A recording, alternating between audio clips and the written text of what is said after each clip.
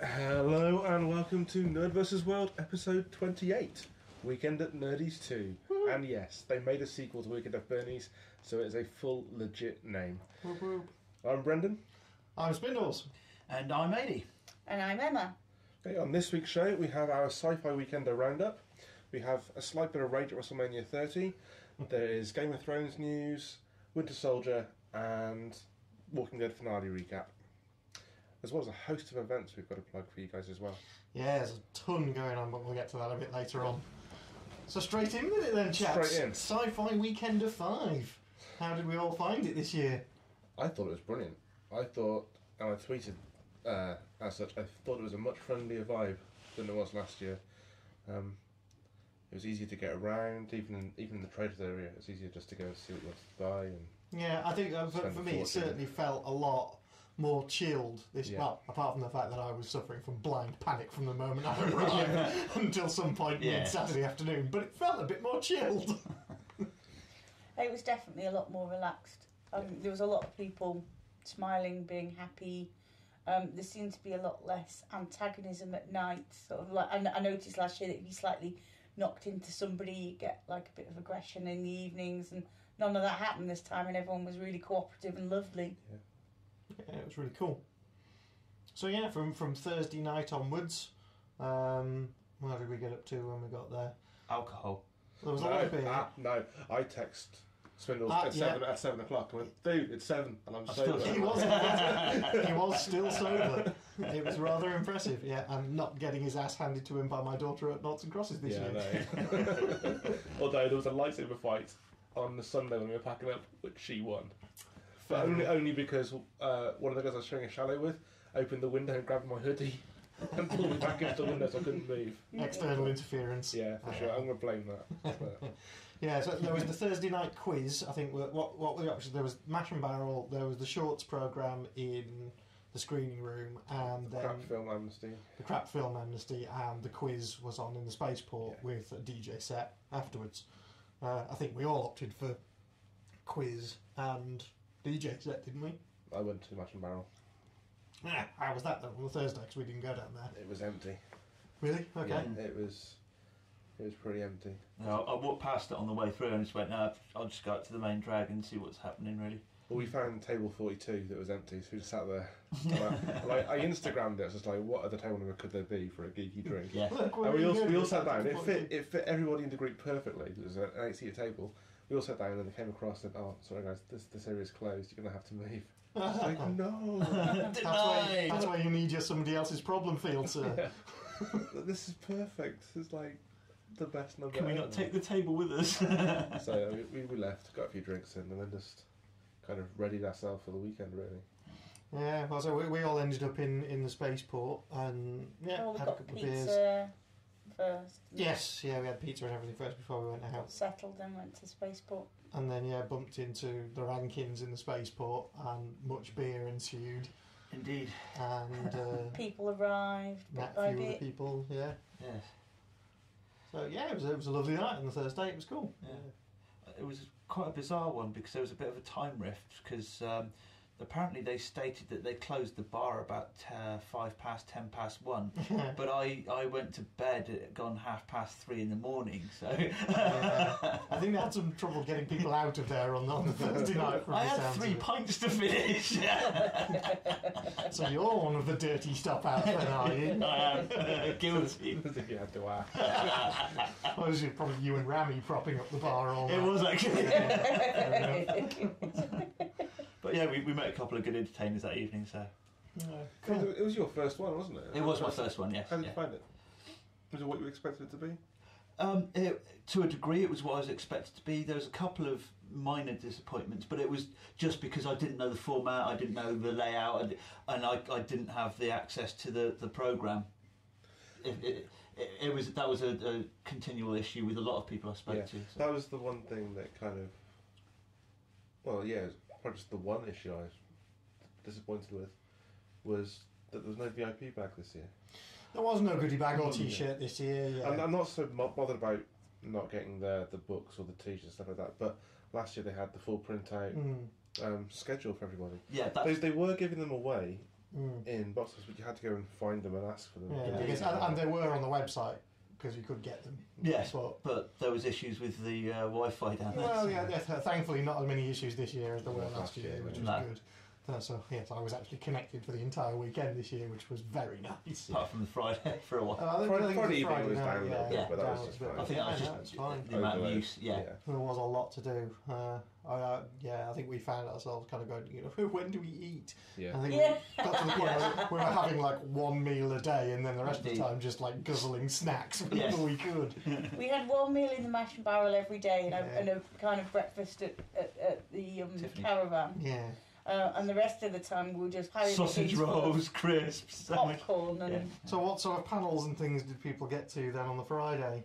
I went to the Far-Flung Fiction panel, the first one on the Friday morning. The Far-Fetched Fiction. Far-Fetched Fiction, that's the one.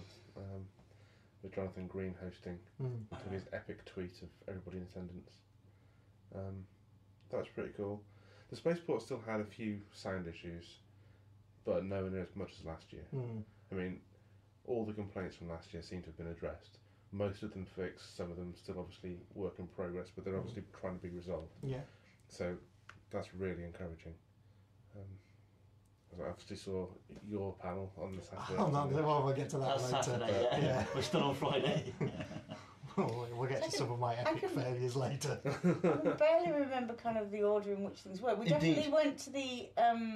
what was on Friday and what was on Saturday. Exactly. We definitely went to the zombie science on the Friday. Yeah, I missed that one. I don't know what I can't remember what I was doing at that time. What was the other options around that time? Because I can't. Yeah, probably food. I can't remember. I spent most of my Friday in Forbidden Planet, to be honest, with Danny Ware gainfully selling me anything she could, happily buying anything.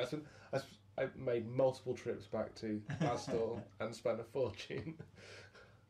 Worth it. Worth every penny. We did a fair whack of wandering around the trading area. We got a few signatures. True. We went to the. We definitely went to one of the early. Well, we went to the Far-Fetched Fiction panel. Yeah. On the Friday, we definitely went to the Trooper Hour Pointless. Oh yes. Yes, that was definitely one I made. Interesting. Because come on then, Simon. Well, okay. So yeah, I volunteered to get up on stage and be a contestant for said game show. As there were 4 contestants, and that was it through the raffle tickets. So yeah, it was a sci-fi version of the quiz Pointless, and for anyone who know, for those who know how it works. On the very first question, I managed to go out with the absolute maximum score possible, which was 200, by getting 2 wrong answers. Which, I could bitch and moan about it, and I've kind of put out my thing of why I thought I was correct, and why I thought I was robbed. On one answer? Well, on both of them. On both of them. Both, because Major Barrett was there, that was the first one I said, and Chief O'Brien's a given. He's always there in the opening credits whenever he's on an episode. I think the mix-up was between what's an opening credits and what's a title sequence. Indeed. What's opening credits and who is a regular? If they said who is who is actually a person rather than a regular character. Who appeared in the title sequence, that's fine. The title sequence stops and then the rest of the credits roll while the episode happens. Yeah. But it said on the question opening credits. Yeah, and opening credits is everything over the action. So agreed. I think it was referring to title sequence. I stand vindicated that I would have gotten 2 pointless answers and thus the best score ever. So in my mind, I won. You're a winner with those, dude. So it's just at that point I was feeling kind of confident about doing the interview with René Auberjonois on the Saturday, but then after epically failing with Star Trek questions of all things, it really smacked you in the head. It smacked my confidence, and for the rest of the day I was just started panicking. Yes. But yeah, so the rest of the day we saw the Dr. Austin Zombieology panel, the show, which was fabulous. Yeah. He was very, very funny. And then after that, it was the Alice on Mars opening. That's right. It was the Alice on Mars launch event for the film. See, I missed both of those for the same reason. I didn't know what was on when because we hadn't actually properly hooked up to discuss what we were going to go to or I didn't find anybody that had a listings of what was going on, and I think I'd crashed because of the massive amount of inebriation the night before. So I was at crash point during that, so I didn't come back out till 7-8 o'clock then. Yeah. Which on the Friday night, what did we have on the main stage on the Friday night? It was the Imaginarium. It was the Imaginarium, yes, which was a much better affair this year, I thought. That was very entertaining. It was very, very cool. Yeah, I think they've taken a lot of the criticism on board over the last couple of years, and they've done an entirely new show. It was great. There were some people there from the last one, but they were the ones that I really liked. People like Mental Dave, who I think is brilliant. That was yeah. Who I believe now has a Kickstarter going to make that steampunk illusion for next year. Yes. Which looks great, so yeah, go and check that out and fund that, because I want to see Mental Dave with a rocket pack next year. I do believe you said, if I have to see Chris Cross doing that same routine for the third year running, I'm going to kill somebody. Probably him, but yeah. No, it was a great show, and it was nice to see some new stuff in there. I think acts of note, though. I enjoyed the Mighty Moustache. I think he went on for a little bit too long, but I really did enjoy him, and then Professor Elemental, of course, having been flown in from KitCon, was genius, and yeah, he brought the whole place up again with his I Loathe Michael Gove. Yeah, that went down fabulously well. Indeed. And then I think after that there was it Darth Elvis after that? Yeah, it was. Yeah, who I saw most of their set as the rows of chairs started disappearing in front of us and started being filled with lots of jumping, dancing, drinking cosplayers. Yes, and a few furries thrown in. There were a few furries kicking around over the weekend. Was. Yeah. There were a few costumes that I imagine just should not have been by done the end of the weekend. It's quite. But we bowed out early. We did bow out early on the Friday night. Yes, just down to for good reason. Rising levels of abject panic on my behalf. I think it was. Darth Elvis were cool, but I think I was just a bit too tired and stressy to stick around and watch Attica Rage. Did anyone watch Attica Rage? No, I didn't see it. I watched some of it and then went over to the spaceport and went, that's better. Because they supposed to be a rock covers set from Attica Rage. Yeah, but to be fair, it wasn't the greatest of bands I've heard. Okay, fair enough. Fair enough. No, they were a good enough sort of band, but it didn't kind of fit well with the sci-fi weekend for my sort of taste for it. Fair enough. It just didn't work. Did they seem generally well received? They seemed generally well received, and the masses were sort of up and dancing with it. But I think by that point they didn't come on till sort of 10:30, 11 o'clock at night anyway. So most people were 3 parts pissed, and you throw anybody up there with a guitar and a few vocals. We'll try that out next year, shall we? So in fairness to them, if they were on a bit earlier, they would have had a proper response to a rock band, and they probably would have had a better performance back. But I think as a late nighter, and they were dragging a bit. So. Fair enough. So that was Friday, which brings us to Saturday. Now, basically I think I went straight over to the main void to get ready for my interview thing, and for some reason or other the first panel in the main void didn't happen on the Saturday. There was a comics panel. It was like Cavalry and their skin and all that. I think they'd probably been dirty stuff out tonight before as well. Right, okay. Yeah. So that didn't occur. So it ended up being me opening up the stage on the Saturday, which again was kind of that moment of blind abject panic, because there was no one there to introduce me or anything. I was chatting to the stage manager guy, Ming. Stage manager called Ming. Brilliant. Genius. Yeah. And he was just like, well, just carry on. So I think I literally met René Auberjonois about a minute before going on stage. And I was like, hi, how you doing? And then he was like, just off you go. I was like, what, now? Like, all right. Yeah, now. So I just stormed straight out on stage, and obviously you can hear the full interview's up on the website, so you can hear that and hear me make almost the worst faux pas possible at a sci-fi convention, Almost. which is to get Star Wars and Star Trek confused. But you weren't the only one. I hope not, because Sam Stone did it the night before. Alright, okay, that's fair enough. Because I started saying it, and then I caught myself almost saying Star Wars, and I just kind of stopped and went, I can't believe I nearly did that. And I think I stopped in the middle of the speech and just said that to the audience, and was just like, oh god, because I was already that was at the point where I was apologising for the epic failure of the Pointless.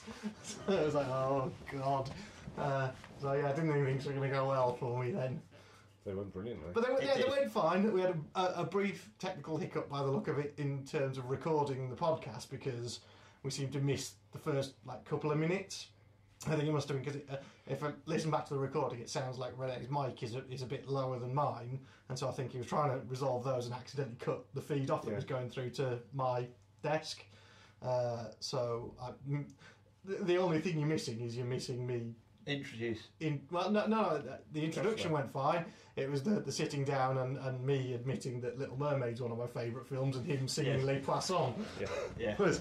So that's just a little gem just for the people who were there that weekend.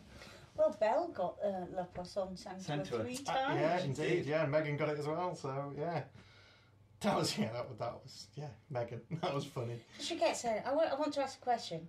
Well, let somebody else have a go. You've already been up on stage on Pointless and asked God knows how many questions. We'll let someone else have a go. But I want to ask a question.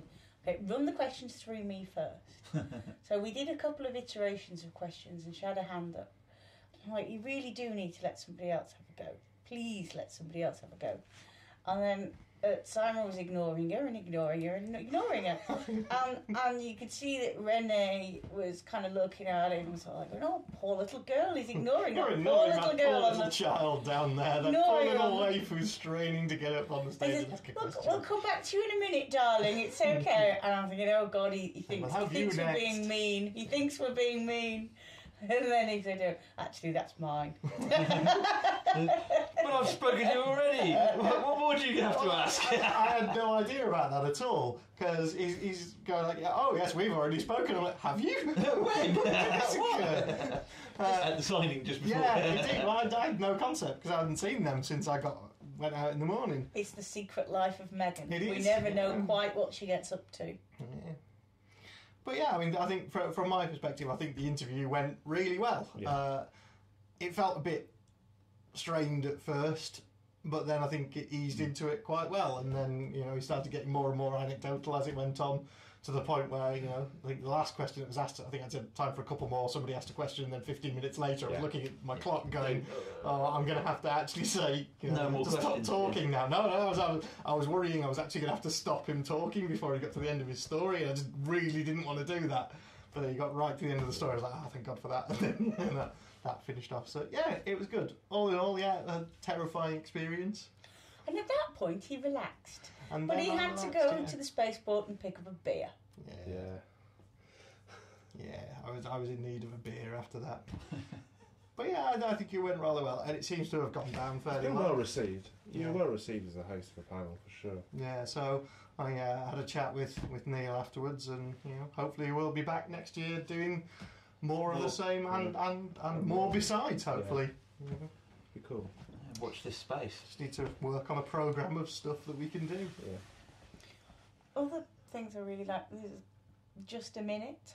Yeah, so there were other panels after I went on stage. That wasn't the end of the weekend. That was the start of mine, really. But so Just a Minute was, again, brilliant. Jonathan Green, absolute star. Yes. I love that he is now Robert Rankin's evil steampunk nemesis. That's genius. That was funny. Yeah. A badge which he is now wearing with pride. As I believe after a conversation I had with him, he was like, yeah, that's it. I am now his evil steampunk nemesis. Well, of course, we have Jonathan Green coming back on the show soon. Hopefully so, yeah. We haven't got a confirmed date yet, otherwise I would be plugging that now. But yes, he will be coming back on the show. We had a lovely catch-up with him on the Saturday night, so that was great to kind of finish that off, having a chat with him. Seems my haircut threw him out, though. Apparently so, yeah. You Clark Kented him, dude. Didn't recognise who had long hair. Maybe you should just get a wig for the weekend. Clip on ponytail.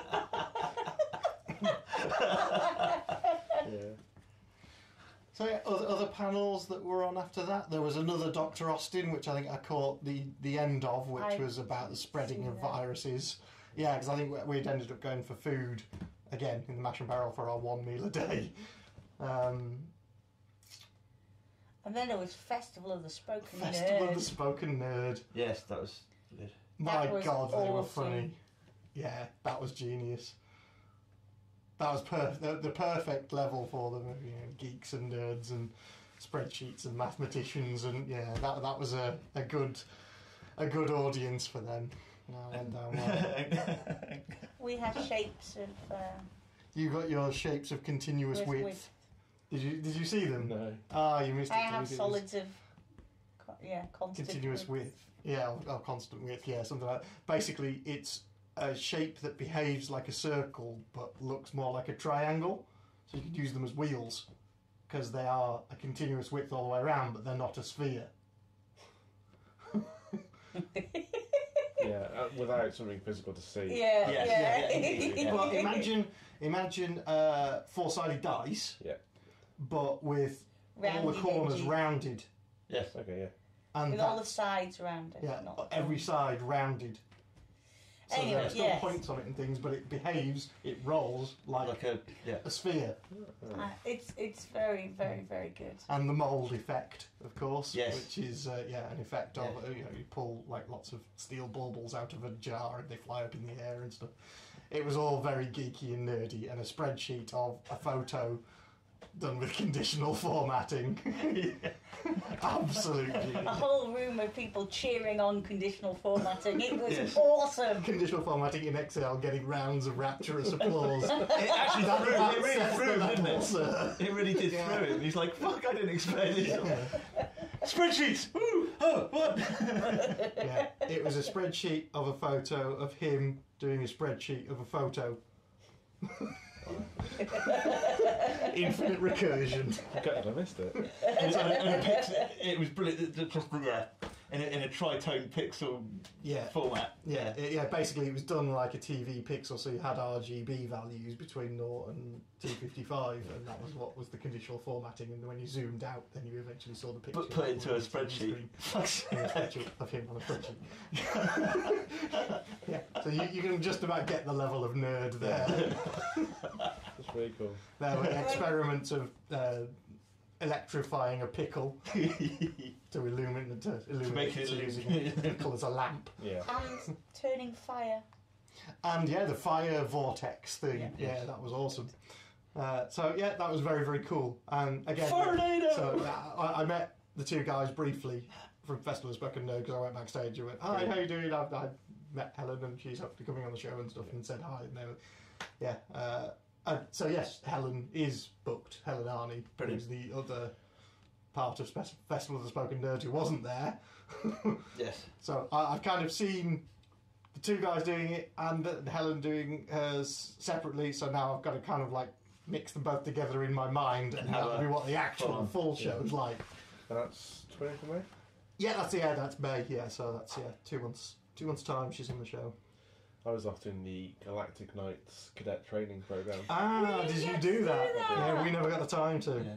That was pretty fun. How was it? I made a cluster fool of myself, and I had to join the club. and I had the Galactic Knights in stitches laughing, but it was worth it. It was fun. Did you? There was 8 of us in the group, so we were split into two teams of 4. And the first part of the training is basically just a laser target game, where you have to turn the targets to your team's colour, and whichever team won after all 4 members had sort of like played, got to enter the pit first and get a 60-second advantage to sort of find spots to hide. And it was basically a big 9-room by 9-room inflatable quasar zone. So it was an inflatable one, was it? Well, yes and no. This is where the confusion came for me. It was definitely something that you inflated, but it wasn't like a bouncy castle on the inside, which is what I was expecting, which is where I went horribly wrong. Oh dear. So, I'm on the red team, and the red team, we destroyed the blue team. Like, all the blue team fired, and I was just still waiting. to shoot a target because they were all my team's colour already. They were just hopeless. So we get the 60-second head start. I get the big gun, and we're all lined up. And pretty sure it was Leo in his clone trooper armour was giving us all proper dressing down and stuff. And the entrance to the actual combat zone was like really narrow and really thin. And I thought, if I go first, I'm going to have to sort of, like awkwardly step through it, or I can just fucking dive through it. Because it's expecting an inflatable. It's inflatable, right? It looks inflatable. Why's everyone got their shoes on? Oh, they probably just forgot to take them off. Yeah, I'm sure it's going to be a bouncy floor on the side of that thing. So Leo's counting down, and my usual thing is to always let somebody else go first in case I make a fool of myself by going first. But this time I was like, no. Threw caution to the wind. This time I was just like, no, fuck it, I'm going first. So when he gets to 0, I've got a big machine gun laser pistol, fucking bomb it forward, head first dive through the store, hit solid concrete on the other side of it, and just hear laughter from outside. I was like, oh, well, up a day, never mind. Find some place to hide. Did you get really hurt? No, it was fine. All you can hear was just the gun slapping against the floor. I was like, I've broken that. I'm sure I've broken that. But I hadn't broken it. It was fine. If that was me, I'd be one bruise. We won that as well. Excellent. So it was worth it. We came out. It was worth the pain. It was worth it. Totally worth it. We came out and they were saying, thanks, nobody's made us laugh all weekend apart from you. It was like, you didn't film it, did you? And some guys went, yeah. Yeah. Where's the video footage? So, yeah, I reckon we want to see that. If you have the footage, please send it in. We must have this. I'm sure it'll be on the GK site somewhere. So that was cool, but that was just hilarious. It was so much fun. Yeah, that sounds cool. Yeah. That just springs to mind the old Han Solo garbage compactor moment. Yeah. So then around that time there was the theatre performance. Yeah. Well, it was a theatre performance. Didn't go down particularly well. I think it was just wrong order. Yeah, wrong After order. having a high energy and then the high energy of the cosplay, it was put in the wrong time slot. Yeah. After the up that was Festival of the Spoken Nerd, it was too much down. I heard a lot of people saying that on Twitter as well. So live and learn. It's I didn't stick around on that one. Yeah, well, we ended up bailing and going over to the other bar and just chilling with all the cosplayers over there. So that was cool. And then there was the cosplay. And then there was the cosplay final. The masquerade ball, the cosplay final. Which was opened with style. Thank you, Sue. That was awesome. It was. Cherry Bomb, Sue Hadrell doing a Beam Shake the Room dressed as Death of Rats, as promised in her Facebook status if she got 50 likes on it. Yeah. I think she underestimated how many people would want to see that. I think so too. You nailed it, and you fully deserve the audience award. That was awesome. Yeah, indeed. Yeah, congrats for And I'm pretty sure I well-deserved did lose my voice at that point. That's where I lost my voice. Lost our voice. Yeah. I didn't get it back for a good 4 or 5 days. The chance for Death of Rats, Death of Rats. Yeah. And squeak. Yeah. Earlier on in the competition, the girls who were standing next to us turned around to one of our party and go, "Dude, you're fucking loud." And he's like, "I'm sorry, I'll cut down." She's like, "No, it's cool." But it's like, "You're pretty loud, man." And then at the end of the night, she's like, "It was worth everything just to hear you grown lads shouting squeak at the stage for Death of Rats." But yeah, the costumes were. There were some immense costumes. I was going to say, were there any standout costumes that you guys The Lord of the Rings brilliant. The Lord of the Rings cosplays, they were just phenomenal. They were slick. Yeah. Tariel was just incredible. That costume was brilliant. One which I think got overlooked, which was brilliant, was the classic 70s BSG Viper pilot costumes. Yeah. They were good. Really good. Yeah. I thought the Minion was brilliant. Whoever the Minion was. They didn't get into the finals, did they? No. I thought that was a genius costume, and they were too late for registration. The cardboard Transformers. They were good. They were Optimus Prime and Grimlock. Yeah. Fucking brilliant. They were genius. I have a very soft place in my heart for cardboard cosplay the last couple of years. So it was. Who won it? It was the Chaos Marine. No, it was the Space Marine. It was the Space Marine. Yeah. The Lord of the Rings Hobbit crew was second, and then it was Doc Brown. Yes, Doc Brown is DeLorean. Cardboard DeLorean. Yes, again, fair play. also brilliant. But there were some really good costumes. There were some brilliant ones. I keep seeing it. I keep looking through people's pictures now and seeing loads that I didn't see around at the weekend. Sure. Slave Leia. Oh, the crossplay. that was Slave brilliant. Leia. Yeah. I think a special mention as well for the cross-played The Avengers. crossplayed Avengers. Just yes. for Jeff being a sexy Black Widow. Big ups to Jeff as Black Widow. That was awesome. And nailing the pose as well. Fair play. So yes, Fair fair play to the crossplay Avengers. That was sweet. Yeah. And yeah, Sue winning the audience vote was great. Yeah. Death of Rats was a fantastic. Definitely well deserved. So it came with a great comment from David, because during the cosplay, Belle fell asleep and she was dressed up as Professor Steg from the Neil Gaiman Fortunate in the Milk. So he said, well, I was trying to take the baby Stegosaurus to bed, but I was frightened of tripping over the Native American Indian's feet, and it was very difficult to get past the minion. Yeah. He's like, that isn't a normal statement of how you take your child home. Yeah. But the Sci-Fi Weekender is the place where normal statements go window. Last year, what sticks with me from last year was, you haven't lived until you've seen Pac-Man leading a conga. Oh, another wonderful one, I think was on the spaceport, and it might have been on the Friday, was Jar Jar Binks getting chased around the spaceport by all the stormtroopers. That was funny. That was quite hilarious. Was that green screen Jar Jar Binks? Yeah.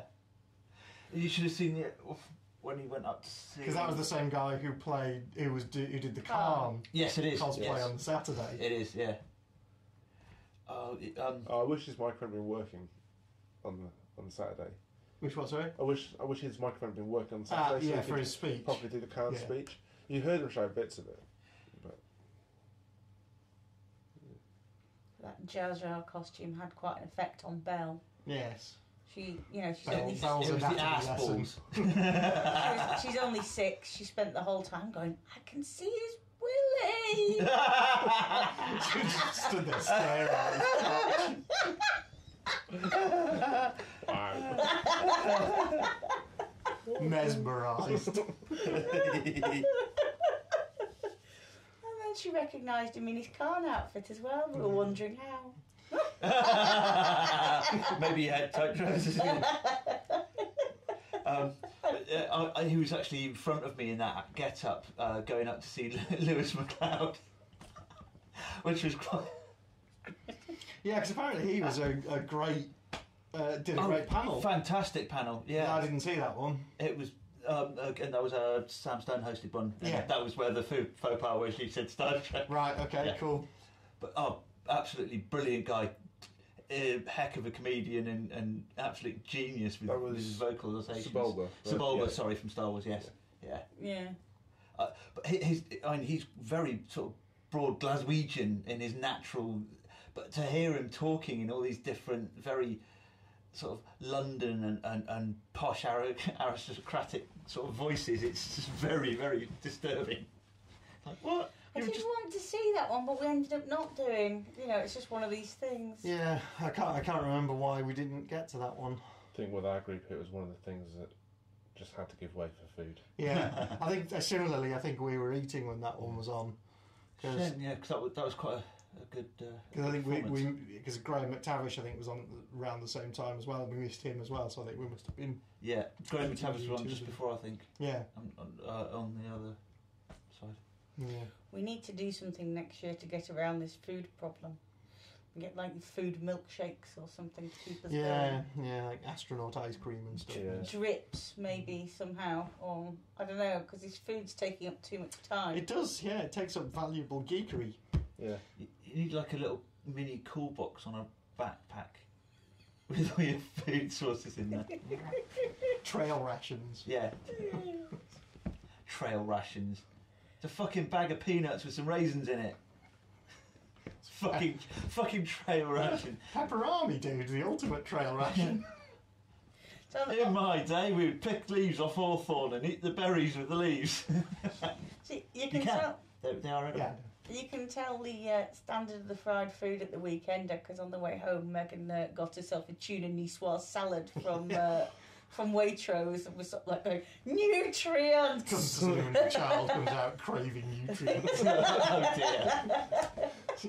You can have Burger King or anything. No, I want salad. So is that at Telford Services? Yes, Oh, it was. yeah. Yeah. But where we bumped into the rankings because we were sat eating and Megan was wearing her Dalmatian onesie. So Robert Rankin came in and went, "You're Spotticus!" Brilliant. It was the normal game at Telford of spot the wristband. Yeah. Yeah, we didn't stop for long though this time round. Last year we all met up there again. didn't Well, we? yeah, we did. Yeah, we all bumped into each other on the way back there. But yeah, so this time there were a couple of people we hadn't seen over the weekender, but we kind of like we know they were there because of wristbands and T-shirts and stuff. And then the rankings just wandered in just as we were about to leave, and that was lovely. The reason why she was in a onesie though was because she said that she couldn't be bothered getting She dressed. refused to get That's fair dressed. enough. Yeah. So I wasn't just beaten by Megan in a lightsaber fight. I was beaten by Megan in a Dalmatian onesie in a lightsaber fight. But, yeah. Who was wearing the onesie?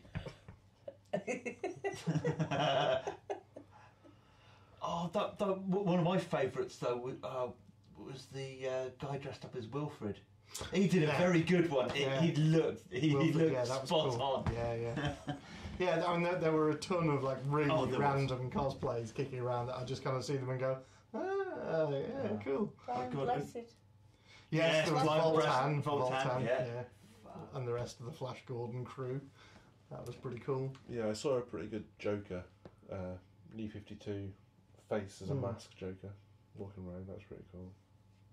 Yeah, I didn't see any Poison Ivies this year. There were a was couple of one. Harlequins. There was one. Yeah, there was about 3 or 4 Harlequins. Nowhere near Two. as many as last year's London Film and Comic Con, where everybody was either Harley Quinn or Poison Ivy. Yeah. So yeah, not so much this year. That was good though. It was nice that we had loads. I think I saw at least 5 different David Tennant Doctors though. There was, yes, yeah, and one just the outfit was pretty good, but he was very short and blonde and fluffy. Oh, I don't know. Yeah, there were just loads. I think he had a beard and bloody curly blonde hair. I was like, okay. It was just like wandering in and go, oh look, there's David Tennant playing crazy golf. Oh, there's David Tennant having a beer. There's having coffee. There's bungee jumping, and it's David Tennant everywhere. What was it we were saying about the idea of doing like a group cosplay? Like Everybody dressing exactly the same. Yeah, or like, we everybody dressing as the Flash and like standing in a line. then Like the other one walking is, in a line as well, is yeah. for everyone to be in the Flash and come in and do kind of a song and dance routine, and then you'd be a Flash mob. Yes. Oh, for fuck's sake. The door. Door's right there, Emma. I thought it was quite good. Do you know what the answer to that was? Do you know what the answer to that was? You're Aquaman. It's like a bunch of people dressed as Flash Gordon with sticks. Really? Burning torches. Yeah. Yeah. Pitchforks. That's a flash mob. I think it would be brilliant. Although you've now told the world. Well, yeah. Or have, By all means, take it. Somebody do it next year. That'll be genius. or just have a big group of people in a giant raincoat. If you do that next year, I will buy you all a beer. There you go. Yeah, here first. That's Flash Simon mob is next buying year. you a I beer. will buy you a beer. Yeah. Brendan and I will be in the sidelines. NerdVsWorld are not buying anyone a beer. Simon Simons is buying you a beer. If you do a flash mob of the Flash mob. Oh, for fuck's sake. Really. The more I think about it, the more I think it's a brilliant idea, Emma. See? It's in there now. It's a funny cosplay idea. I like it. You're never going to get that out of your head now. I'm not. We'll see you all there next year. I think the one of the highlights for me was seeing Chewbacca on Yeah, the Saturday Wookiee night. Oh, he was brilliant anyway, but it was even more brilliant the fact that I think he'd managed to get quite inebriated through his costume. he got a bit of a stagger. I don't know whether it's too much inebriation Drunken as Wookiee. just like utter dehydration from being in that costume. So, Oh no, he was drunk. drunk Wookiee. Yeah, brilliant. Absolutely brilliant. Drunken Wookiee. You do see some wonderful things. Yes, you do. And some things that you just really don't want to see. I So, think yes. it is all that hanging around atmosphere. Yeah. The hanging around and the dressing up and that sort of silliness is the best Yeah. thing about Yeah. it. For sure. So, summary then. Best part of the weekend. I'm going to go with your panel. Thank you. I thought your panel was phenomenal. I thought it High was really praise good. indeed. Well, yeah, very well. And then, panels aside, Imaginarium for me was good. Cool. And the fact, sorry Brendan, I know you go. no, that's The fact that they actually served draft Hobgoblin the entire weekend and they didn't fucking run out. Brilliant. yeah, your panel and the Classic Nights training thing. That was a personal high for me, the training thing. Emma? I really liked Festival of the Spoken Nerd and Yeah. Professor Elemental. I think Festival of the Spoken Nerd are one of my highlights of the weekend. I would say my panel is one of my highlights of the weekend because it was getting to meet René Auberjonois, and he was a dude. He was fabulous. Just to see him relax as much as he did on stage made me very, very happy that I'd made him feel relaxed enough because he just kind of melted into his chair and was just sat sideways on the chair. I don't know whether I've actually tweeted the picture or not yet. I don't think I have. But as I was keeping an eye on the time while I was talking to him, and it was while he was sat sideways on in the chair with his legs over the arms of the chair, and I subtly took a picture of him like that on the stage as I was looking like I was checking the time. So I'll have to tweet that picture because that was lovely. It just it seemed so relaxed, which was great. So I felt happy that I'd done it, and it was worth stressing about and everything. But yeah, it was good fun. Other than that, yes, Festival of the Spoken Nerd, Professor Elemental again is a star. What else? Ooh. I think it was just again meeting a ton of new people. Yeah, and I love love old friends as well. Yeah, it was seeing everybody, all the people who've been on this show over the last year, catching up with all them again who I haven't seen for ages, and just chatting over beers and that was nice. Meeting lots of new people. I love it. It's a wonderful, wonderful atmosphere where I just go along and you have something in common with these people, so you can just talk to them, and I love that. I absolutely love it. I've always loved it in kind of rock clubs and stuff because you always have that one thing that you can talk about, and you can kind of look at somebody and go, I bet he likes The Crow, and you can talk to them, and you can be 90% certain that they're a role player, or you know. It's that kind of thing that when you go to a weekend, I mean, admittedly, it's a lot more diverse now given the size of the sheer scale of the event, but you can be guaranteed to have at least something in common with anyone you stop and talk to, and that's what I love about it. Yeah. Yeah, I've got nothing to add to that. I entirely agree. Yeah. But people were a lot more chatty and friendly. Yeah. So it was a lot easier to talk to people than it was. So, yeah, by all means, if you went this year, I hope you had a greater time as we did. And if you didn't go this year, we will see you there next year. Yeah. Come talk to us. Indeed. We will be around again all weekend. Yeah, we will see you there. So, yeah, that was that on the Sci-Fi Weekender then. Yeah. For another year. Now we're going to start planning next year. Yeah, and what we're going to do. We've got our cosplay sorted. Well, yeah, the flash mob, yeah, indeed. Be relatively easy, just a t-shirt, blonde wig, pitchfork, burning torch. Great. Right.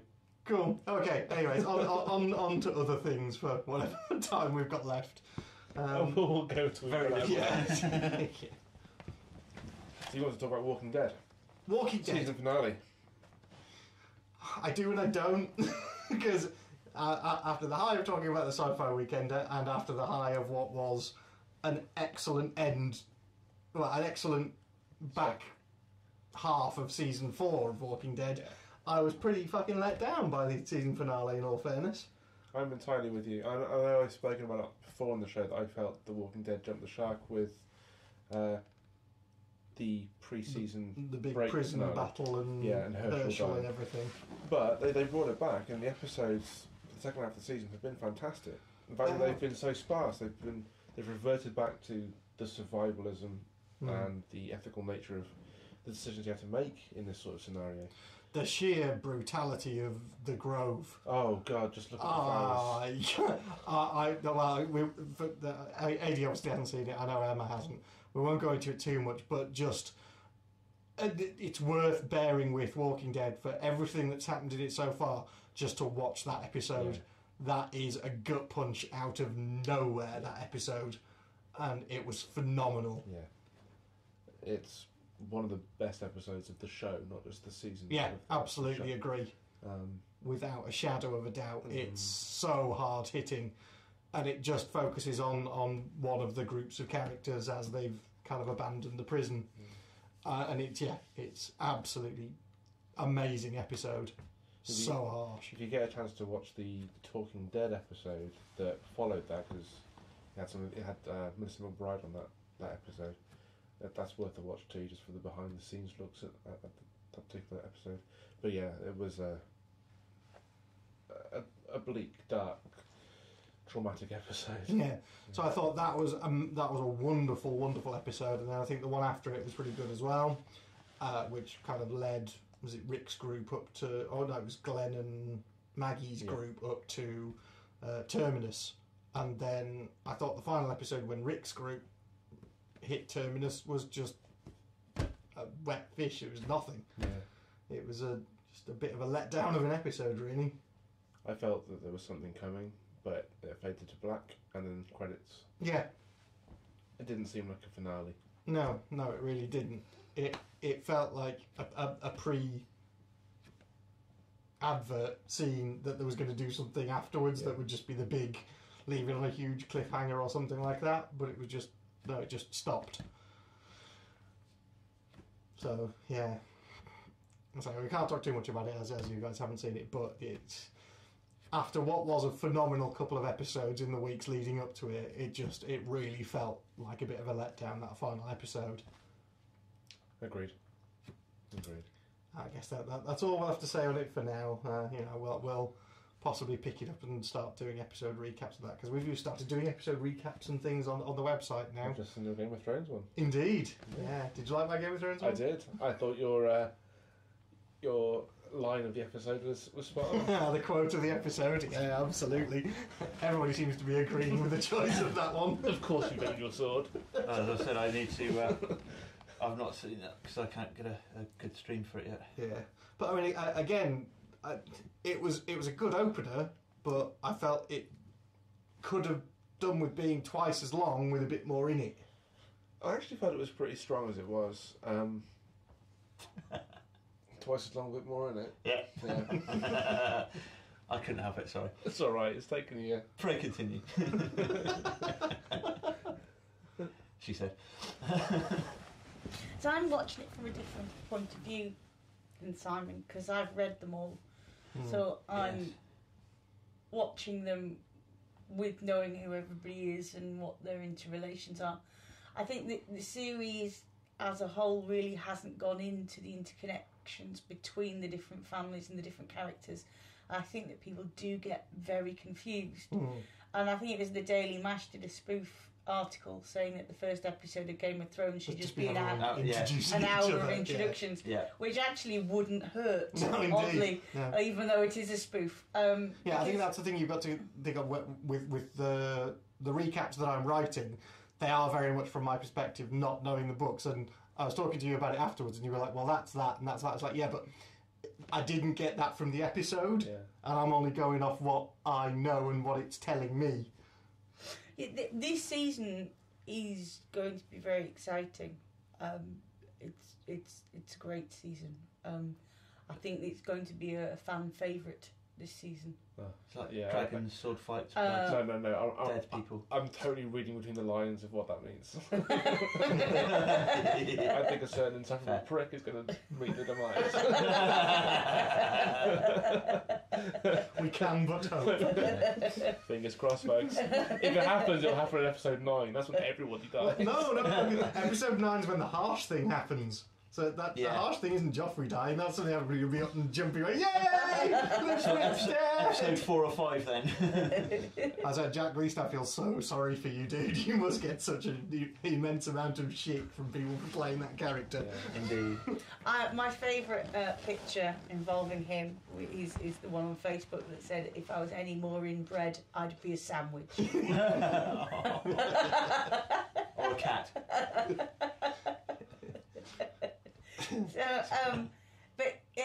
So I do know all the interconnections of all the characters, which Simon doesn't. So we have a very different perspective on how things go. I haven't read the books, but I have long since given up expecting TV or film adaptations of books to be wholly loyal to the subject material, because it made me upset about a great number of films. It's not wholly loyal. They have mucked it about a bit to make it more simplistic, but they have to do that. Yeah, that's the thing. Is that Terry Pratchett mucked about a bit by? So I remember that from the start of the Terry Pratchett serials that Sky One did. Ah, yes. It would always have, as instead of like written by, it'd be mucked about a bit. Yes. By. Because I mean, all the Miss Landry and Stannis stuff is all kind of out of whack, but that's fine.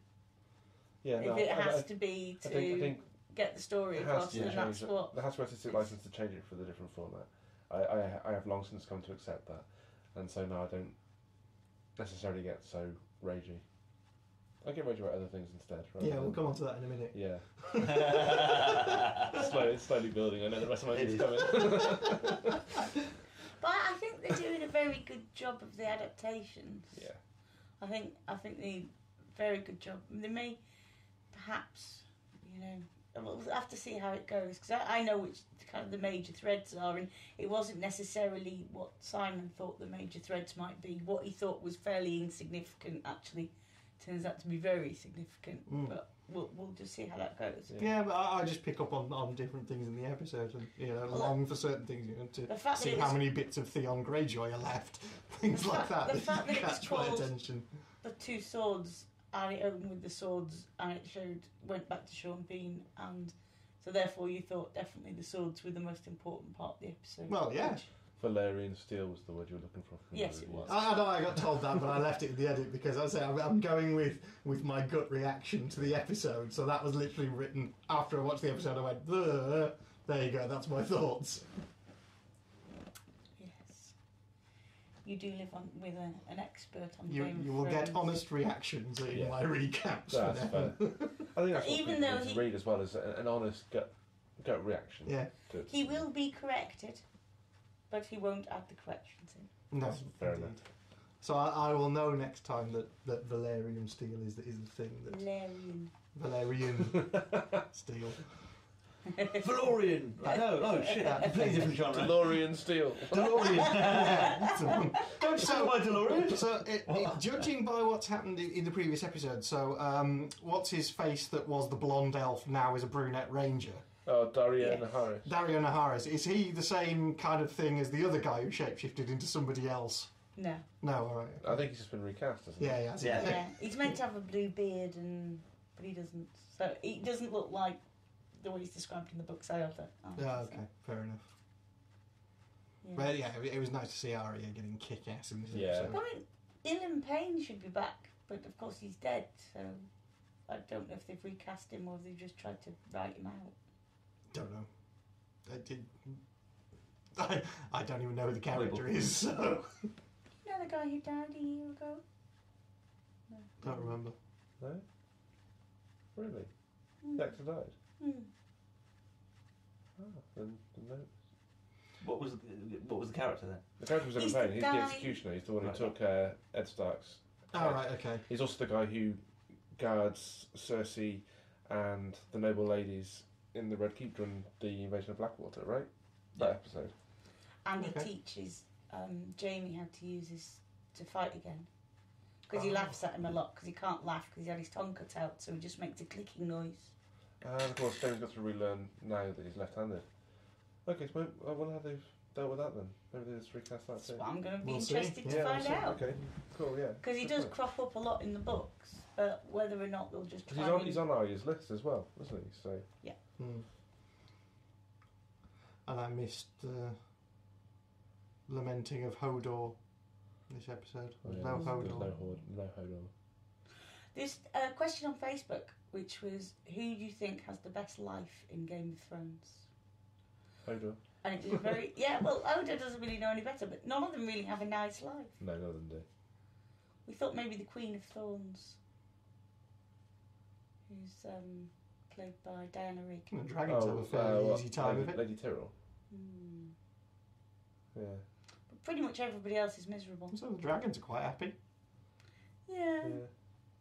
Get to eat a few sheep. Yeah. I don't know. I think Bronn's got a pretty good life. Yes. He didn't expect to be knights, did he? Yeah. He's got a pretty good Yeah, life. Bronn does seem quite happy. And the squire lad. Oh, Patrick. Yeah. Yeah, he seems to be having fun. Yeah, true. Everyone else is damn miserable. Yeah, pretty much. Yeah. Well, okay, are we going to find out about the smoke baby thing this season? Well, I say it's the Stannis and Miscellany things all changed from the books. So yes, there are. So Revenge of the Smoke Baby might be on the cards. Well, Brienne... Well, that's how she kills people, isn't Brienne it? of Tarth brought it up, didn't she? Brienne of Tarth brought it up when she was talking to Marjorie Tyrell. Yes. Yeah. So I imagine it's probably going to be a plot thing for this season. Because it's in the books he's married and she does magic and there's shadows that kill, but he doesn't necessarily shag her and give birth to a smoke baby. That doesn't happen in the books. Well, how do they make the shadows? She just does it by magic. Magic. I don't think you actually need to copulate. Where do smoke babies come from? Under the cabbage patch of fire. Well, son. One daddy smoked monster and mummy smoked monster. You've seen that episode of Lost? Cool. So yes, I don't know. That's one area I don't know about. Cool. Cool. Well, I felt it was a strong episode and good review on the Wonky Spanner Thank you very much. So yeah, there will be more reviews and stuff going up there. There's one on there for Winter Soldier as well that we went to see last week. Which is very cool. Hopefully there'll be one for Divergent going up at some point this week when I finally got around to seeing it. And then we're going to be adding a load of new stuff on there very, very soon. I've added a nice groovy event map to it today. So you've actually got a Google Map thing with all the events plotted out on it now. And there are a fuck ton of them. There needs to be more around Oxford. There do need to be more events around Oxford. If you look at it geographically, it's like it's all London or Glasgow. Yeah, it's like the other extra, or Wales, Birmingham. A couple of Birmingham. Closest, yeah. Okay, so events. We've got a few that we really do need to plug, don't we? Yeah. So we have Lawgiver. Lawgiver, yes. So Rule 32 are doing their first one-day convention, which is a celebration of dread. That's Eddie's Rock Bar. On the 5th of May. 5th of May, which is... That's Monday? That is the Monday, isn't it? Yeah, it's Easter Monday. Yeah. Bank Holiday Monday. Not Easter Monday. It's Bank Holiday Monday. May Bank Holiday, yeah. Thank you. I mean, all the details, we'll put all the links to the events and everything in the show notes, so you'll see, because I can't remember how much it is for it or who all's appearing at it off the top of my head. Yeah, they've got some pretty big names in Dread coming. So yeah. It should be pretty cool. If you're a fan, definitely go along. 2018 seems to be getting behind it as well, which is good. That's cool, yeah. I briefly met Pat Mills at the Weekender as well, because he was on after me on the main stage. So yeah, bumped into him as we were swapping microphones and things backstage. So yes. There's Lawgiver. Other events, we spoke briefly about the Alice on Mars launch at the Sci-Fi Weekender. They've got a fundraising evening coming up on the 10th of May. 10th of May, yep. Down in London. Yep, near Liverpool Street Station. Yeah, which I believe they've got Andrew O'Neill playing, who we just went to see the other night in Reading, doing his history of heavy metal. Lady Reagan will be playing, and a whole bunch of other people playing. comedians and musicians and stuff, and all proceeds are going towards getting the film made. Cool. Which, if you've not seen the promo reel for, watch it. It's absolutely brilliant. It is truly, truly epic. I'm really looking forward to that film being made. Cool. It's going to be genius. I think the Kickstarter, the Indiegogo, is already upwards around £7,000. I think at the moment. I think we've got a target of 22, so there's still like 30 days to go on that. So it's looking like it's going well. Good. Which is cool. So I'll go and check that out as well. And then Latitude Punked starts this Friday. I think you know more details about this than I do. It is an exhibition of 8 different steampunk artists, which is at Greenwich Observatory. It's going to be running from Friday till some point next year. All the exhibit got set up last week, which was pretty exhausting for everyone after the sci-fi weekend. So we're thinking of popping down there on the 10th after we go to the Alice on Mars. Yep. So we'll be able to say a bit more about what's there and our reviews of it after that. Cool. So yeah, we'll feedback a bit about that after, because we're going to the Alice on Mars fundraiser. We've already got tickets for that, so we're off down to that on the 10th of May. So anyone who's down at that, we will see you there. Yeah, I've got there's a link to a Time Out reference to it, and there's also I have the website address for it as well, so I'll put that in the show notes. Absolutely, yeah. So yeah, we'll put details of all of these in the show notes. Any other events from you chaps? No, Lawgiver's a big one for me. Yeah, I think those are the big ones. Yeah. So yeah, unfortunately, I don't think we're going to be able to attend Lawgiver. Are you going along? No. Okay. I'm actually away that weekend. So yeah, apologies. We Sorry. won't be attending, but has Good our luck full with it, support. Good luck with it, guys. I hope it goes well. Because we've had some fun at the Geek Meets up there at Eddie's, so it's should be fun for you all. It's a fun night. Yeah. Okay, which brings us on to Brendan taking centre stage here. That was WrestleMania 30. Yeah, we've got to talk about it, sir. So you stayed up to watch WrestleMania? Yeah, I stayed up to watch WrestleMania. I started drifting off to sleep by 2:30, and just as the Undertaker's match was on. And I wasn't watching it, but I was awake and I was listening to it. My back turned, and I heard the commentator saying Brock Lesnar's got Taker up for his 3rd F5, and then I heard the count. I heard the 1, the 2, the 3, and I just shot round in bed like, what the fuck? Lesnar's broken the streak. Undertaker, before this WrestleMania, had won 21 matches at WrestleMania in a row. Taker's streak is the longest streak ever in wrestling, and it's the streak. It's become a huge deal. It's almost as important as the title match, to the extent that wrestlers who don't get a title match are often put into the match with Taker to challenge the streak. And yeah, my first reaction was that of rage. Because I'm so calm and collected when these things happen. I never get just massively thrown out and upset about things ever. No. I understand that the Taker streak had to end at some point. I also understand that in the wrestling industry, when you go out on your back, you go out fighting. And I do think at 49 that Mark Calloway has probably called time on his career. And I think he would have been at Raw last night to actually say goodbye to the fans if he hadn't been in hospital with neck injuries and a concussion from the match with Brock Lesnar. And I also do recall that back at the start of 2001, he did say then that he wanted Lesnar to be the one to break the streak. Why is that? I don't know.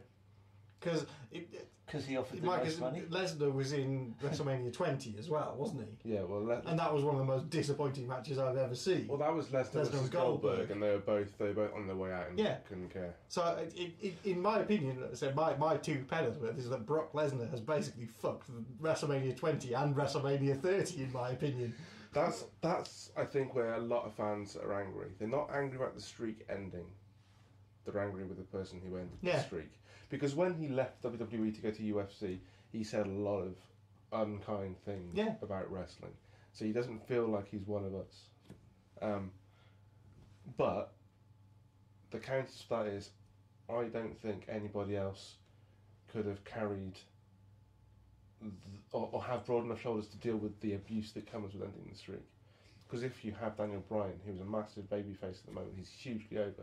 If he'd ended the streak, would he have had the strength of character to deal with the inevitable fallout from breaking the streak? Lesnar doesn't need to have the audience love him. In fact, he works better with the audience hating him. I'm still not 100% sure it was the right decision, and I would think my personal preference would have been to have Kane end the streak, have brother versus brother. They both want to retire. Have them go out in a no contest. You know, that would have been how I'd have built it. Maybe for next year, or Icon versus Legend, Sting versus Taker. But they can still have that match now. They can have the match at WrestleMania 31, and it not be a foregone conclusion that Taker wins it. Yeah, that's the thing. But as always, as with every year, the best thing about WrestleMania is the post-WrestleMania Monday Night Raw, and last night's was no exception. We had 2 NXT superstars step up to the main roster. In Alexander Rusev got his first match, destroyed Zack Ryder in what's essentially a squash match, but he looks like a Samoa Joe. Okay. So he looks like a pretty agile, big guy wrestler. And Paige stepped up from NXT as well to congratulate AJ Lee on defending her title, but AJ Lee sort of slapped and challenged her to a fight midway through. Paige wins on her debut, wins the title. Awesome. So, and to be fair, Paige is the only female wrestler I would have liked to see AJ drop the title to, because she can wrestle. Cool. AJ Lee and Paige are probably the 2 best wrestlers in the industry at the moment, especially in the WWE at the moment, maybe. So they will have a good feud that will be built around strong matches, which is where I think WWE needs to focus now. They've kind of built up the tag team division again last year or so, but they need to get rid of the Divas Championship. They need to get rid of the Divas thing and call it the Women's Championship again. Yeah. Because in the last 2 years, we've had Trish Stratus and Lita both inducted into the Hall of Fame. And if you watch Lita's acceptance speech at this year's ceremony, she talks about how when she was a kid, she made the decision to go to Mexico. One-way ticket. To learn to wrestle. To learn to wrestle at the School Lucha Libre. And it was all about drive to do that. I don't know any divas in the current roster, apart from possibly AJ Lee, who famously broke down in tears when she was a child and met Lita at a signing, who have that same sort of drive. 2 others possibly would be Tamina Snuka and Natalya, but they're both second-gen stars, so it's in their family blood already. The rest of them are all picked from model agencies. They're all faces for a TV show. Well, Lita's at Collectomania this year, isn't she? Amy Dumas, yeah. But her story, her acceptance speech was pretty interesting, because I'd forgotten she was in ECW. And you can't afford to be a wallflower in ECW. You've got to get out there and actually fight.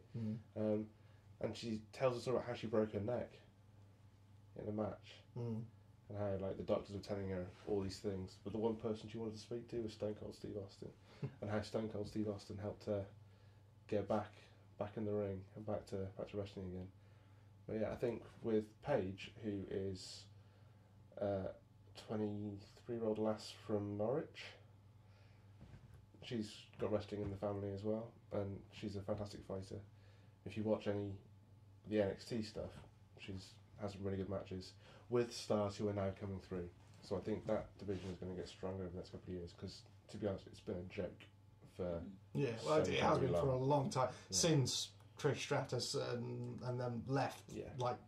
Again 10 years ago, because at that point there were a couple of good women wrestlers. Yeah, it was Mickie James. She was pretty good still.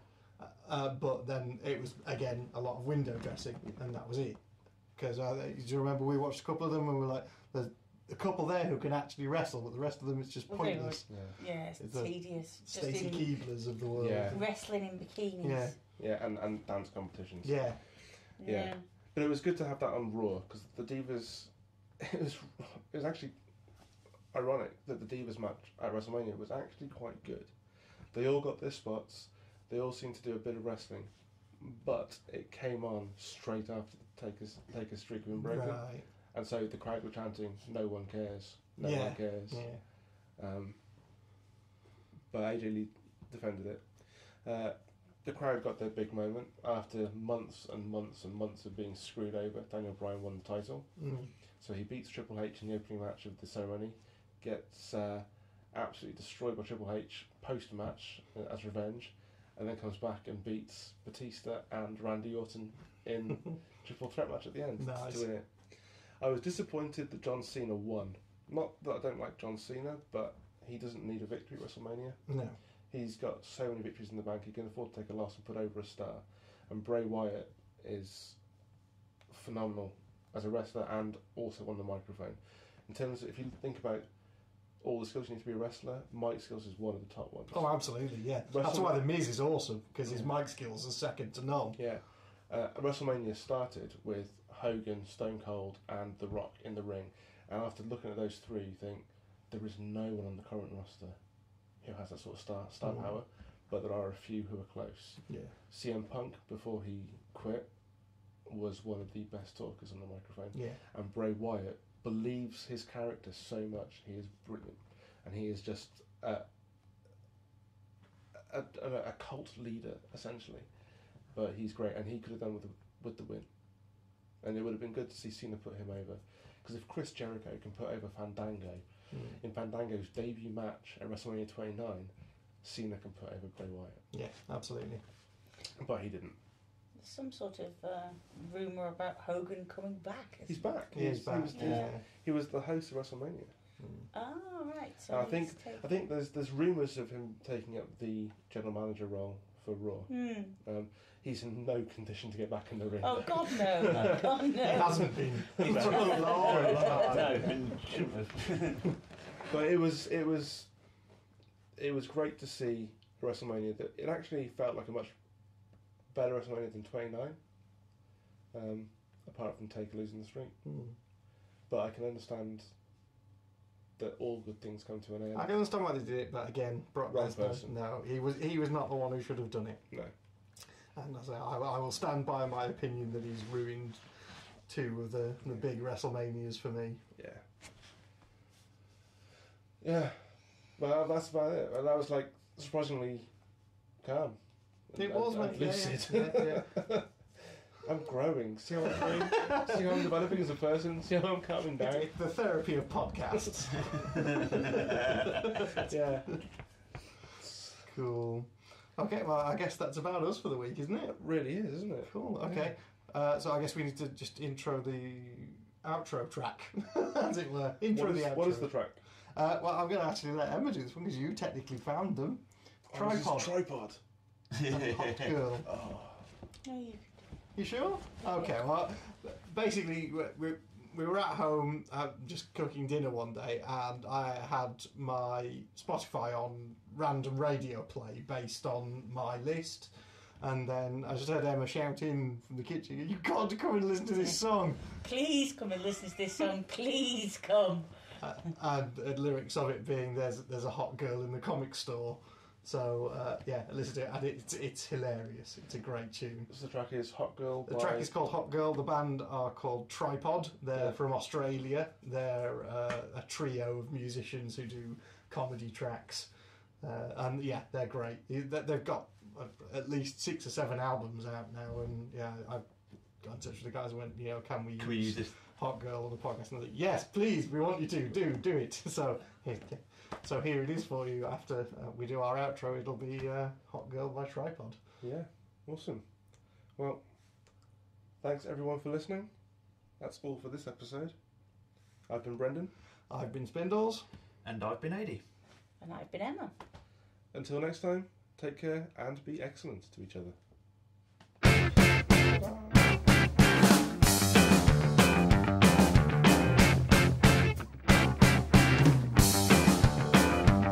There was a hot girl in the comic shop, and I didn't know what to do. There was a hot girl in the comic shop, she was looking at the Doctor Who. There was an actual girl in the comic shop, what am I meant to stay?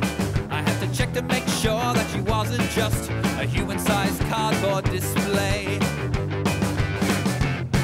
My competition was a kid with pimples and a guy in a wheelchair. So I knew I had to act fast.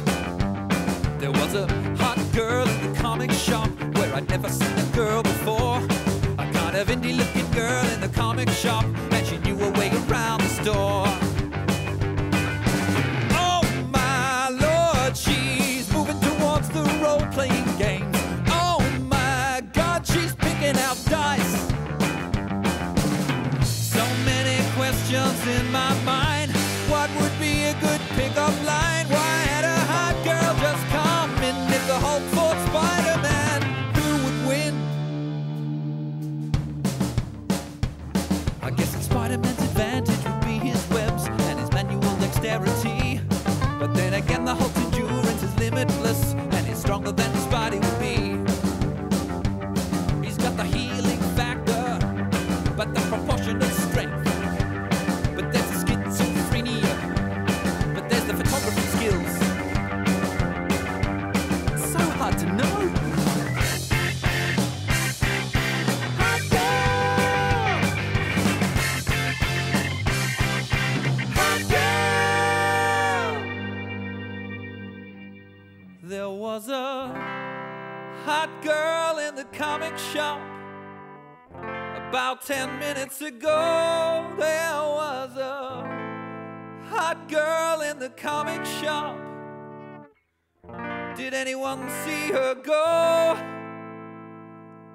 Had she come to the comic shop looking for love? I guess I